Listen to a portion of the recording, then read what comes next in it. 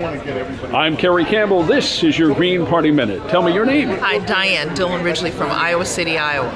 Dianne, what are we doing here tonight? Well, I came because Wangari Maathai, aside from being an amazing, world-renowned person who won the Nobel Peace Prize, who really made a switch and helped people prick their minds. I always say she planted trees, but she harvested democracy. And we're here at the beginning of the 20th anniversary of the Environmental Film Festival in D.C.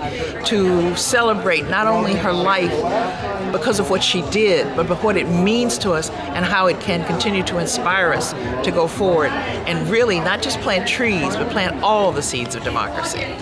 Thank you, ma'am. I'm Carey Campbell. This was your Green Party Minute.